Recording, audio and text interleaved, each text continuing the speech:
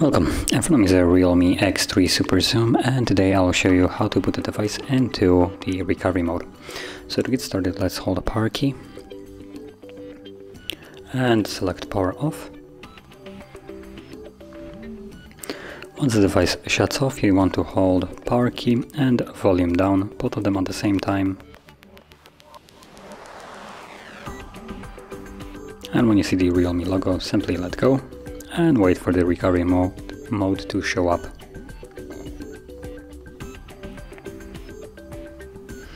From here, tap on the language and you should be in recovery mode.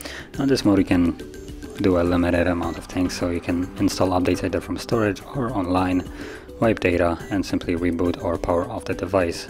Now in wipe data we also have a let's see,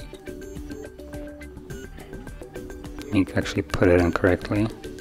6624. There we go. So we have wipe data and format data, and wipe data is the most misleading name for the option right here.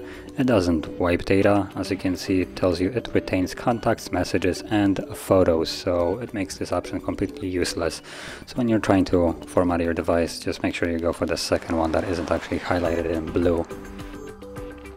But apart from that, like I said, we can also reboot and power off the device. Now I'm gonna go with the reboot to leave this mode, and this will take me back to the Android.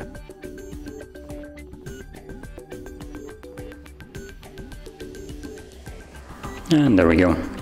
So if you found this video helpful, don't forget to hit like, subscribe, and thanks for watching.